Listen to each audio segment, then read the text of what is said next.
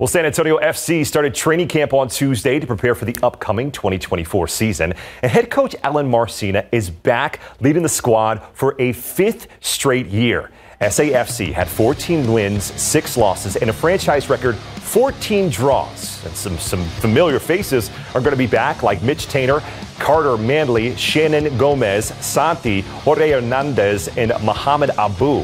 Thursday was media day, and that gave us a first look at the new squad. So how does the team look after the first few days of practice? First and foremost, great human beings. Their level of commitment, their energy has been fantastic.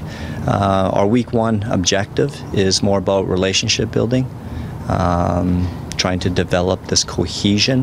You know, everyone loved, the idea and the vision that Alan set forth for the new players, and that's why they're here. So I think everyone's already bought in. Obviously, there's going to be a learning curve, just like every team. You go to a new team, there's a learning curve, new coach, new culture, new players. Like I said, it's fresh, it's new, it's fun. Everyone's eager to get after it, and it's been a good couple days so far.